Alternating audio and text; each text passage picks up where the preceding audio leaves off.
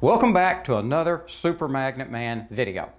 Growing up as a kid in the 60s and the 70s, naturally, we all had an interest in rockets. NASA putting man on the moon just made every kid growing up think about rocketry.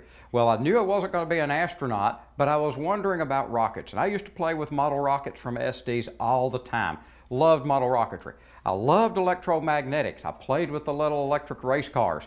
So now what we want to do is see if we can put electromagnetics, magnets, and rocketry together. So the first thing we did was we created this little launch system. We want to be able to test this, and we're going to show you this in just a second, but I want to be able to launch this and see what we can do launching a magnet using electromagnetics.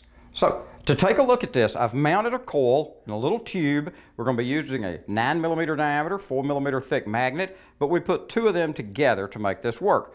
This is 24 gauge wire, and we have 200 turns of it wrapped around this plastic tube.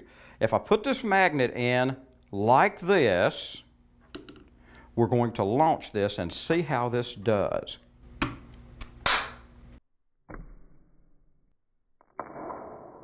Launch out of this. So let's see what happens. Let's give ourselves a countdown. 3, 2, 1. Whoa!